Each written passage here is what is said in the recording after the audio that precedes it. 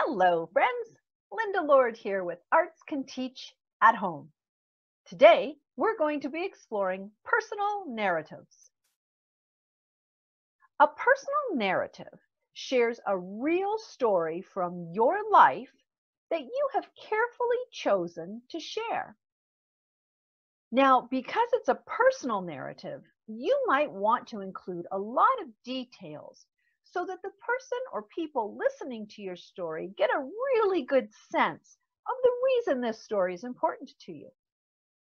Always remember that an effective story likely has a beginning, a middle, and an end. You may even want to tell a story that shows a slight character arc, which means this is what you were like when the story starts, then the story happens, and this is how you are once the story ends.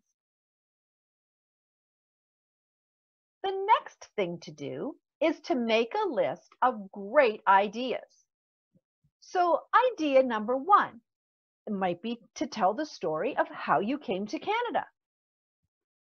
Another idea might be how I met my best friend.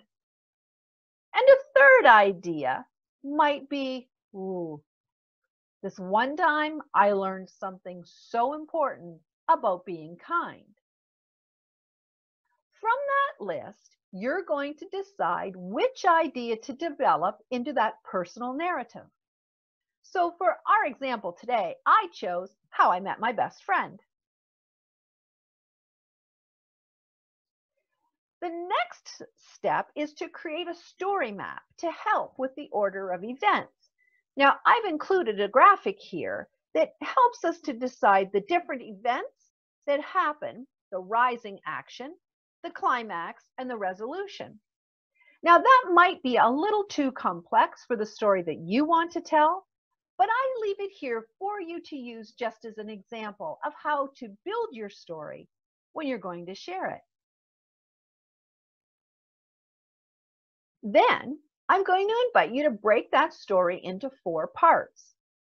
The example that I'm providing, I actually use the words first, then, next, and last. You don't have to do that.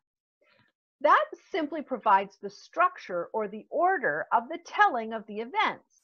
So first something happens, then something else happens, and next this happens, and finally, or last, we have the resolution.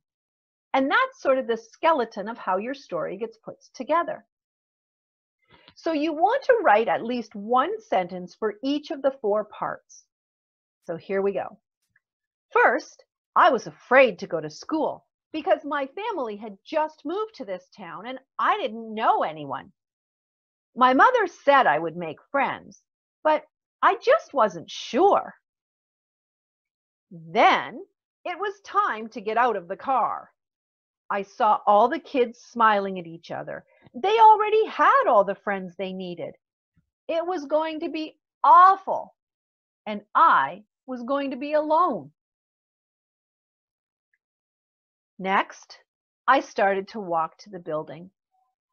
I must have looked really scared because that's when Maggie smiled at me and said hello. I smiled back. She asked if I was new to the school, and I said yes. The last thing I remember about that morning is that I made and met my new best friend.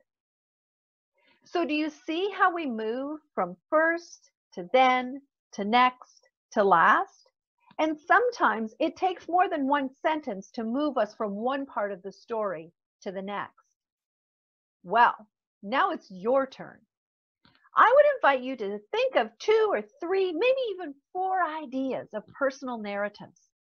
Choose one of those ideas and write a few paragraphs. First, next, then, finally, or last. So 4 parts, 4 paragraphs for your personal narrative. I would love for you to share them with someone in your class or with your teacher or someone in your home. Thanks so much. Until next time, Arts Can Teach at Home.